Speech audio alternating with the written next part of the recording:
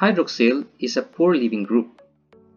The heterolytic cleavage of this bond will generate the hydroxide. The hydroxide is a strong base. However, protonation of this group will convert it to this species, which is readily susceptible to a nucleophilic substitution, and give water as the leaving group. Water is a weak base, hence a good leaving group.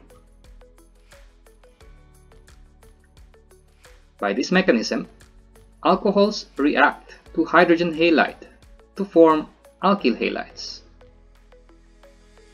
For example, HBr can readily protonate this 2-butanol to give water as a leaving group, and with bromine as the nucleophile, 2-bromobutane will be generated. This reaction takes place only in strongly acidic solutions.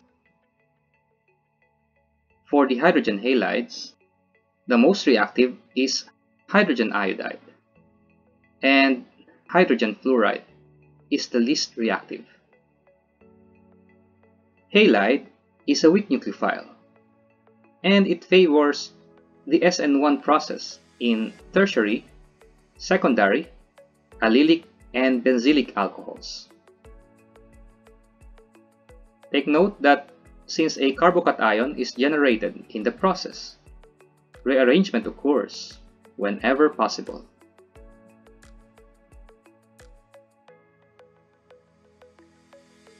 The SN1 process does not occur in primary and methyl alcohols.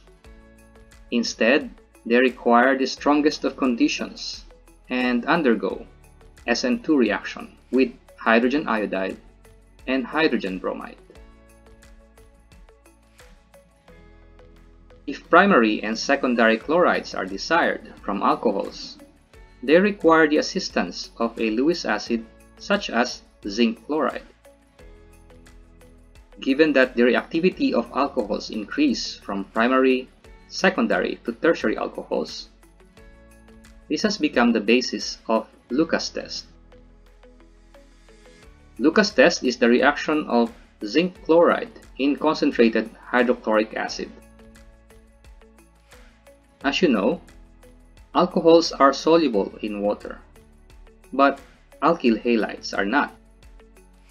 Hence, when alkyl halides are generated, the solution becomes turbid.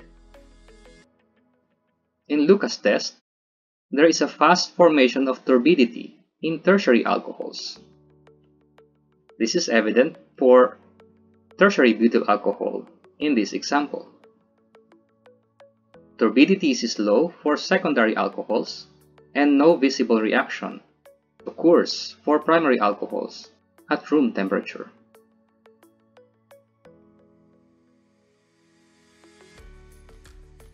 Acid-catalyzed dehydration of alcohols are also possible.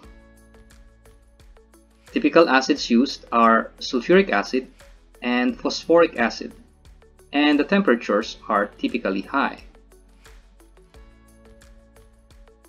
The product of dehydration of alcohols are alkenes. Primary alcohols are hard to dehydrate and will require higher temperature.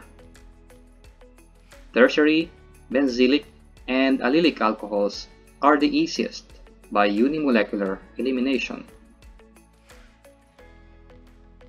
For example, this compound here. In sulfuric acid and heating, protonation of this alcohol will occur, and a carbocation will be generated. Here, this carbocation is secondary, and in this case, a rearrangement is possible for this carbocation to be transformed to a tertiary carbocation. Under this condition, and with the help of a base, a proton may be taken here to form this double bond, which conforms to Zaitsev rule.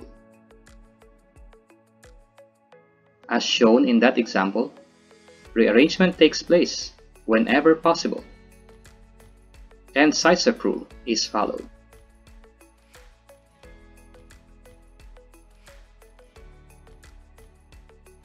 The dehydration of primary alcohols work via E2 mechanism, but further protonation occurs, leading to an internal alkene. An example is the dehydration of 1-butanol. In the presence of phosphoric acid, 1-butene may form. However, because of the acidic condition, protonation of this alkene will occur to form a secondary carbocation.